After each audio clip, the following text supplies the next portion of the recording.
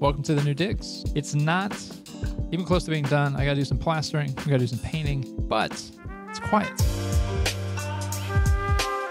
Editor customization. Recently, I've gotten some questions about how I've gotten the editor to look how it does. I am using Passive Star's minimal theme as a base, but basically it's moving some columns over, adjusting some colors, tightening some things up within the text, and the workflow is a lot better for myself. So here we've got our default editor settings. If you've ever installed the Godot engine and opened it up for the first time, this is what you're used to. You've got your scene and your import tabs and file system tabs here on the left side, your main viewport right in the middle, and your inspector node history on the right side. As you start to use the engine more, you may find that I might want things in a different spot, and you can do that. So the first thing that we can do is actually move where these tabs are.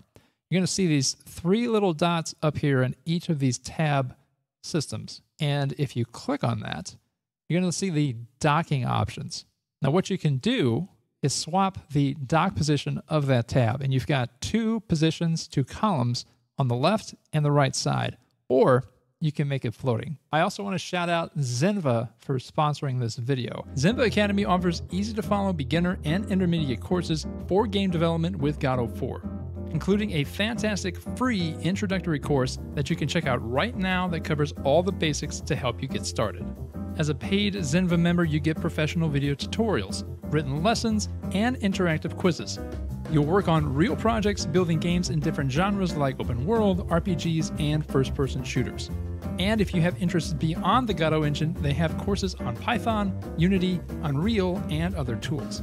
A subscription includes a 7-day free trial, and the first 50 subscribers can use my link in the description to get an extra 20% off the first year. Back to our dock position setups. We can move each of these tabs to the left or the right side. Right now we've got the innermost left and the top right innermost on the right side. If we wanted to move our scene tab to the right side, for example, all we'd have to do is select the scene tab, select our three-dot button menu right here, and click in a different spot. Let's move it below our inspector, and there it is. Now, if you have multiple tabs in a setup, for example, you've got scene and import in the same spot, you got to do it for each one. Now, instead of using the menu button, you can also just click and drag your tab to a different spot. These positions are saved when you close out of the editor, and when you open back up, everything's going to be back right where you put it. Now, in my setup, I've moved everything sort of to the right side. I've got my scene and import, same setup right on the top of my file system, in the first column on the right, and my inspector tab here on the right side. I like to have my scene and file system obviously close together as it's already set up, but it's really nice to have whatever scene or node you're working on affect your inspector tab and not have to go fully across the screen every single time.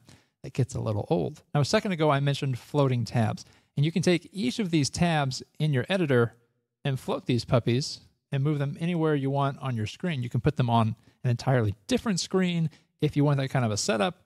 For the smaller ones, I kind of keep them in the editor. I think it works a little bit better that way. Now, if you float one of these tabs and you close it, it's going to pop back right where you got it from. But the cool thing that you can do in the most recent Godot versions, I'm thinking 4.1 and above, it might be earlier, don't quote me on that. You can take other parts of the editor and float them. The most important, in my opinion, being the scripting tab. Raise your hand if you like to have your script on a completely different screen. And I've got three. You can't see them, but I've got 1, 2, and then a tall one right here, which I'm still getting used to. I don't know if I like it. Now, if you're working on smaller stuff, I think the scripting tab within the editor works fine, but sometimes you want to see your 3D or 2D tab while you're working on your script. So let's open up our very ambitious and complex 3D scene here, and we open up our script. You can't see anything, right? But if you click on this icon right up here, our script is going to float. And you can take this, you can put it even down further and layer your windows if you want, or like I like to do, ship it over to another screen. And you've got all that real estate on the right side or the left side with your script, especially if you got a longer one, that's pretty nice. And you can still see what you're working on in the editor. You can also do the same thing if you have I don't have a shader, let's make one. If you have a shader that you're working on, you can do the same thing and make that editor float. You'll have that same icon right there at the bottom of your screen. You click that, and there you go. Your shader is floating. And for shaders, it's really useful because any edits you make in that editor is going to be seen live within the viewport. So pretty cool. Color. So the default color is not bad. It's very Godot, right? But we can actually change that. We can change 2 settings and change most of the editor look pretty easily. So what we can do is go to our editor menu option, go to our editor settings, and then we're going to go to interface and theme. And first off, you've got some presets that you can go from and change and adjust. If you want to pick a black OLED, it's going to take a second to load, and then it's going to pop in your new color. So our 2 options that we're looking at are the base color and the accent color. And as you can guess, the base color is affecting most of the editor. I kind of like working with dark. I don't know if you like to work in a lighter environment. Let me know in the comments. It's not my taste, but let's say we go for a nice dark, maybe even make it a little bit of a dark blue. Go with that. And it's going to update right there. Now we can also adjust the accent colors. Our accent colors are going to be seen in our tabs, our highlighted links, and a couple of other places. And that's how I got the yellow within my theme. Let's do let's make this really 80s. Let's go for a nice vaporware orange. There we go. Now beyond colors, you also have some other things you can change. You can adjust your border size and make them larger, or in my opinion, as small as you can get them. You can change your icon saturation. You can adjust your corner radius of all your boxes.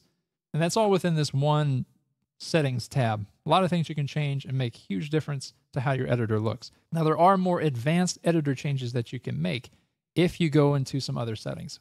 For example, if you like to adjust the way your script looks, you can go into the text editor and adjust almost every single color. Text color, string color. You want to change the color of your functions, you can do that. That's all right here in this tab. You can also change the look and colors of your viewport. If you go down to the Editors tab, and let's say the 3D settings, right now we've got a nice green outline for anything we select. We have our primary and secondary grid colors. You can totally change those. So let's make this a nice pink to match our theme. Sometimes you might have to restart the editor for the changes to take effect. So all you got to do is hit the save and restart, and it's going to update. We've updated our editor, we've saved our settings, and now we've got our nice pink outline for anything we select within the 3D viewport. Same adjustments can be made within the 2D viewport. You can change the guide colors, the grid colors, and if you get really deep into it, you can also adjust your grid map, your 3D gizmos, animation, shader editor, everything. Now, one aspect of the viewport that you cannot change in that space, you have to go somewhere else, and that's the main background color of your scene. So in our 2D scene, you see our normal gray color, and if we turned off our environment within our 3D scene, you're going to see that same gray color. So where do you go to change that? Well, go to Project Settings. You're going to go to Rendering, Environment, and Default Clear Color. You can change that to anything you like. I kind of like a little bit of a darker look. And there we go. Let's make this a little bit more 80s, right? Let's adjust this. Oh yeah, there we go. Look at that. That is hideous. Hope you learned a thing or two about how to customize the Godot Engine Editor. If you have a really cool theme that you're using, I'd love to hear about it. You can send it to me on, I'll say Twitter. I don't call it X. Or put it in the comments and share it with people, because you can share these themes. It's pretty cool. Catch you in the next one, and as always, keep creating.